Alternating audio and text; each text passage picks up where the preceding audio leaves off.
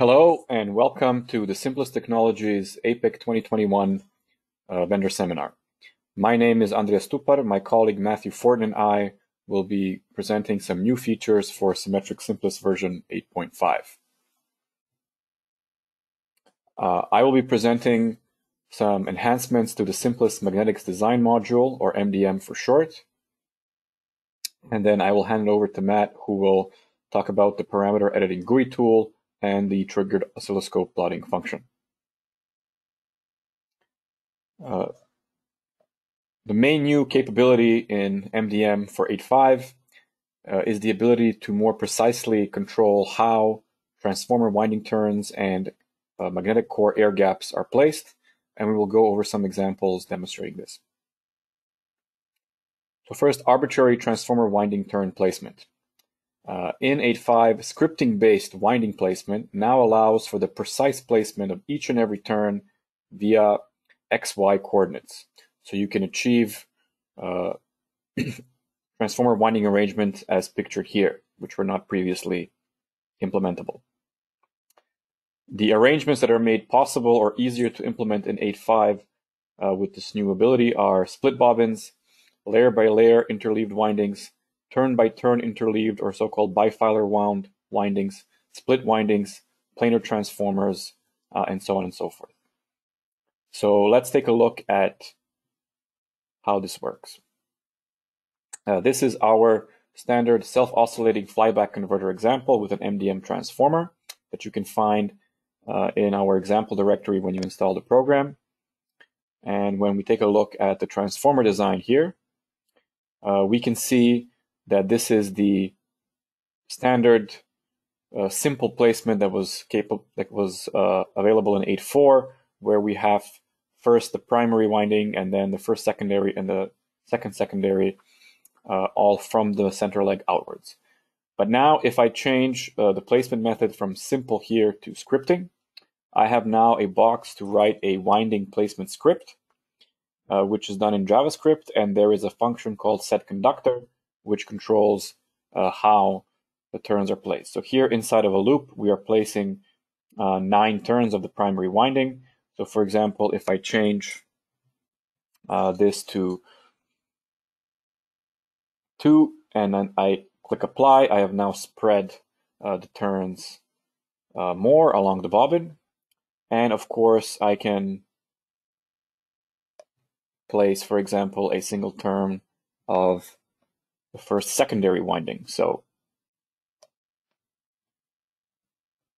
if we set the XY coordinates, and now we've changed the ID of the winding to say that it's the next one, click apply, and now we have a turn of the secondary. Let's take a look at a model that I've prepared that makes use of this new functionality. And what we have here now is modeled is a planar transformer. This is a planar ELP64 core, and we are modeling the fact that it is sandwiching a PCB board, so where the PCB traces are being used to create the windings. So if we zoom here, we can see here that we have a primary winding where we are using square conductors, so it's several turns, several traces within the same PCB layer, and then there are 2 layers. For the first secondary, we are using 1 turn per PCB layer, but with a via here we can make them bifilar, and here we have just a single filar, single turn per PCB layer, secondary 2. And if we click finish here, it will be written into the circuit and ready for simulation. This simulation, due to the large number of rectangular windings, will take quite some time, so I've already prepared the result to show you. And if we were to run the simulation, this is the result that we would get. Very low core losses in this case. Winding losses are about 0.457 watts, and they are broken down by type. We can see the core temperature and the winding temperature. We have the total boxed volume of this transformer, the magnetizing inductance and the leakage inductance. and we can take a look at the losses by winding here. And if we zoom in here close to the air gap, we can see how here we see the effects of the proximity loss generated by the proximity field, the fringing field of the air gap. And in these edges of the PCB traces, which are close to the air gap, we can see this red color, meaning that the losses are higher due to the proximity effect. And of course, as before, we have the waveforms here, the L versus current characteristic of this transformer, and the details of the transformer design in the last tab.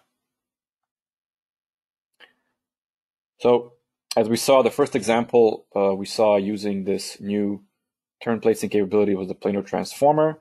And the second example will be an LLC converter, where we want to create a LLC power transformer with a purposefully high leakage inductance in order to remove the need for a discrete resonant inductor. So we want to go from this type of structure where we have a discrete resonant inductor, LR, and a power transformer, to a structure where it's all just the power transformer and it's the leakage of the transformer which is creating the resonant inductance. So let's take a look at the circuit here. This is one of our LLC examples. It is a detailed model of an Infinio demo board that we covered in a webinar last year. And if you zoom in here to the magnetics, you will see that we have a discrete resonant inductor. It's about 14 microhenry. And we have a transformer which has a magnetizing inductance of about 180 microhenry.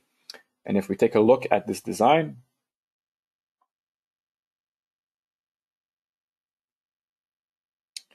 we can see that it's a very nice compact design on a PQ core with interleaved windings and is designed to have minimal leakage.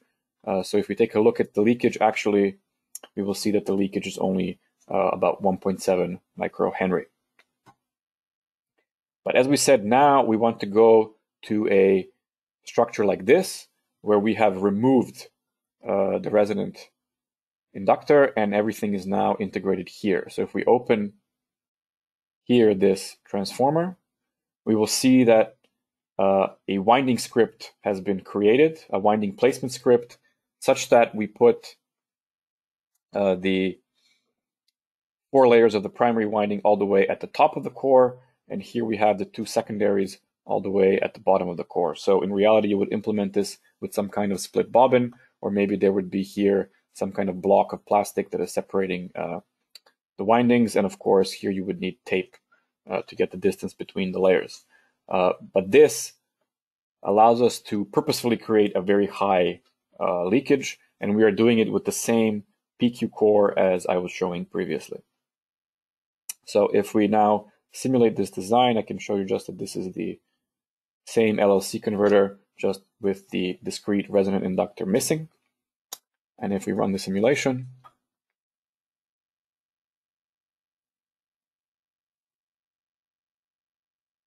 here we see the waveforms of the LLC converter. And here we have the MDM transformer analysis results. And we see that we have 183 microhenry magnetizing inductance and about 11.3 microhenry leakage inductance. We can, of course, take a look at the losses by winding again as before. But we can see here that now on this PQ core, we have integrated both of our magnetic devices essentially and saved quite a bit of space by removing that resonant inductor from the board.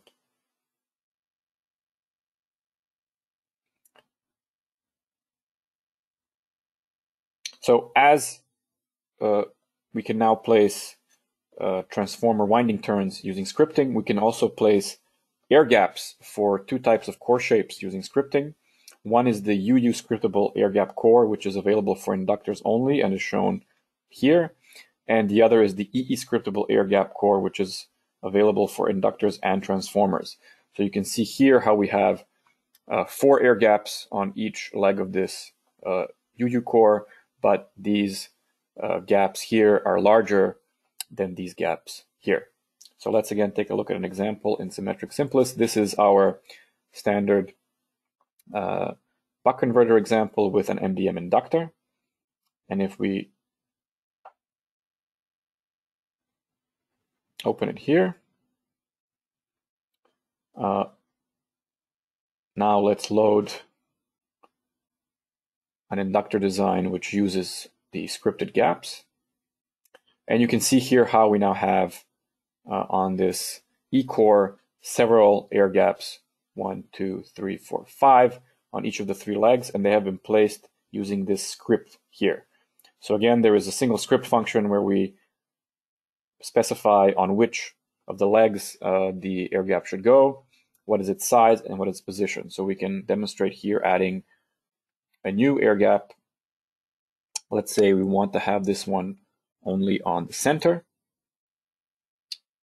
We can have it the same gap size as the previous ones, and let's put in a position here, click apply.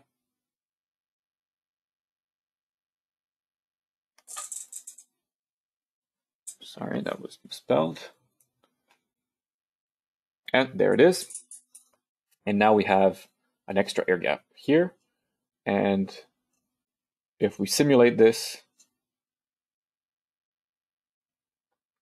we can now see, again, the loss breakdown for this inductor. And if we take a look at the losses by winding, we can see how the turns which are far away from the air gaps have a lower loss density than the ones which are close. They are red. And that is, again, due to the proximity fields of all of these air gaps, which MDM is calculating correctly.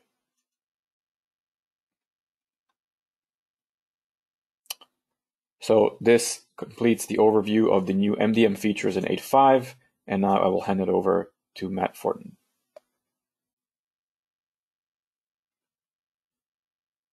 Thank you, Andrija. As stated at the beginning of this presentation, I will be covering 2 new features of SIMEtrix SIMPLIS version 8.5, the parameter editing GUI tool and the triggered oscilloscope plotting function. Parameter editing dialogues have been included in SIMEtrix SIMPLIS for many years. However, to add one, you had to use a third-party spreadsheet software. In version 8.5, the dialog creation spreadsheet is now incorporated within the symbol editor. Since an external program is no longer needed and there is no copying and pasting necessary, the ease and speed of developing a dialog has been greatly increased. For this example, I will use a subcomponent that already has a tab value dialog defined and will modify its layout. This tool can be accessed from the symbol editor by using the property/pin add/edit parameter editing dialog menu item.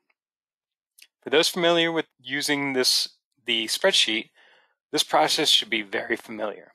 These 5 steps will walk you through all aspects of the parameter editing dialog, the type of dialog, the tabs, the groups within the tabs, the parameters within each group, and finally, the title of the dialog. A major improvement from the spreadsheet process is the addition of a way to preview the dialog. Pressing the Preview Dialog button will display how the dialog will appear with the given properties. Previously, you had to go through the entire creation process before you could view the dialog. Now, as you may notice, there are a few inputs that don't necessarily make sense, like the filter gain being a drop-down menu, and the resistor value being an integer value. With this tool, I can easily change these input types without ever leaving the symbol editor, let alone the SIMEtrix SIMPLIS environment. To change these input types, I will navigate to step number 4 and change both the resistor value and filter gain control types to be real. I will also remove the range of the filter gain as it is no longer needed. Now I can quickly verify my changes by selecting the Preview Dialog button.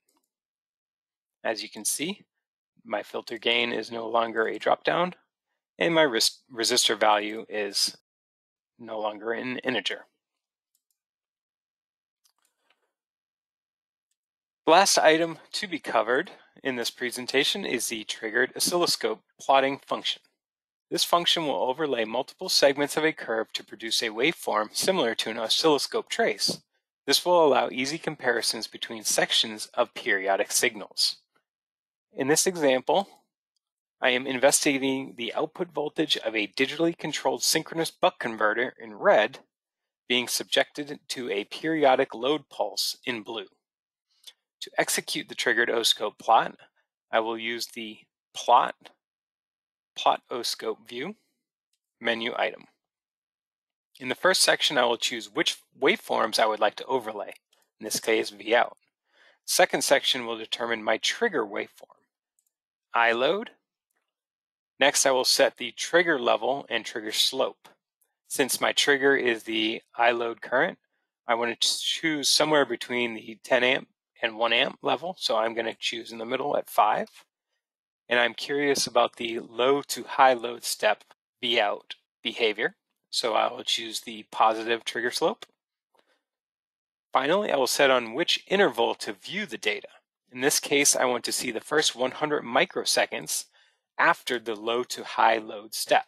So I'll change this to 100 micro, press OK.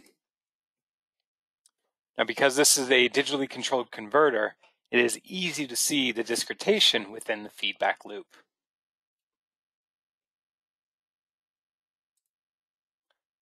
This concludes our vendor seminar presentation.